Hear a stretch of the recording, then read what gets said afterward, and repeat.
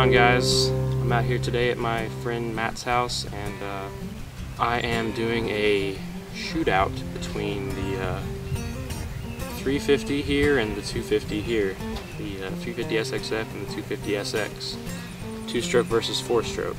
But mainly I'm just doing this because I know a lot of people ask me all the time what bike I like better, if I miss the four-stroke power now that I've been racing the two-stroke for the past season. But I feel like I'm pretty qualified to do this review because I've ridden both bikes at least 60 hours each, and I've got a lot of time on both of them. So, and I've raced them both a whole lot. So, not just practice tracks, not just goofing around, but I've actually raced them both almost equally, and I feel like that helps me out to do the shootout.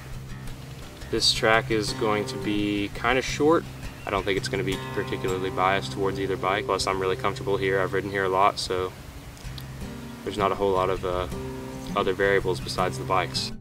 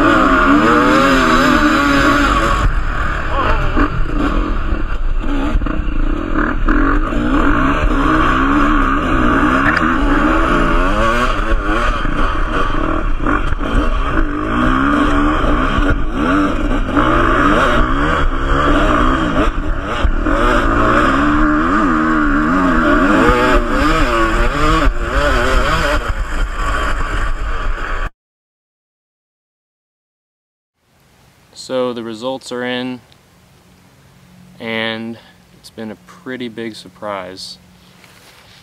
I was consistently at least 2 to 3 seconds faster per lap on the 350, and the little course that I was doing was only about a minute long, and the 350 was the only one that was able to break under a minute.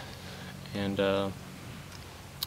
I don't know, it's pretty surprising. I wasn't really expecting it, but one thing I can say is the 350 tires me out a lot more, and I don't know if that's just because I haven't been riding it this season much and just not used to it, or if it's really just because it's heavy.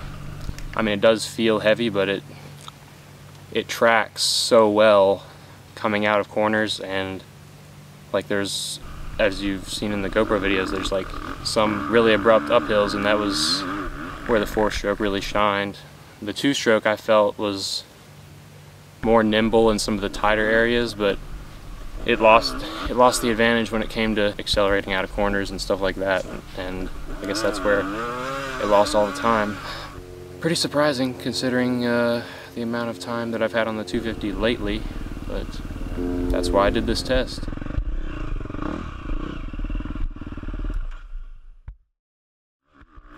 Okay, now I'm going to talk about how I tested the bikes and how I got the lap times.